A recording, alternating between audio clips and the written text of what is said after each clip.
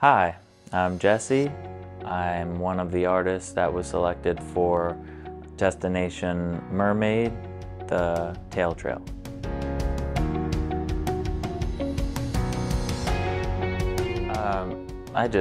I drew a lot as a kid, all growing up.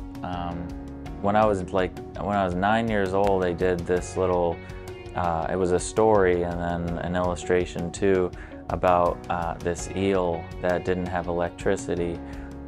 That was one of the first artistic things I did as a kid. Yeah, just drawing all throughout.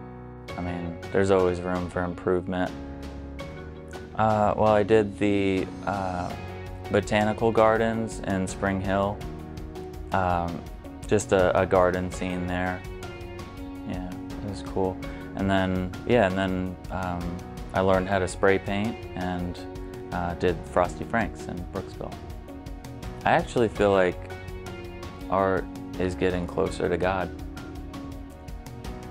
It's like you go into, or I go into some kind of spiritual place.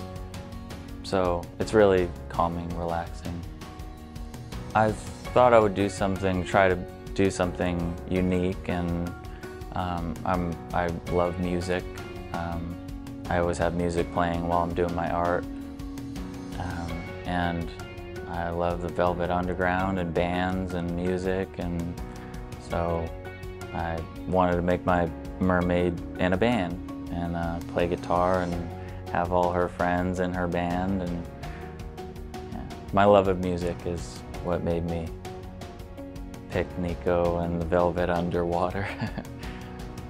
Every now and then I like to show people exactly how it's done to inspire other artists, you know, other younger artists that are, you know, trying to get an artist's career going or whatever.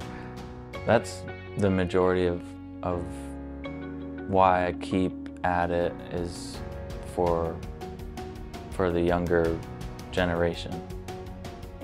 Show them it's possible, and yeah, if you keep working at anything, you just gotta over and over and over keep doing it though.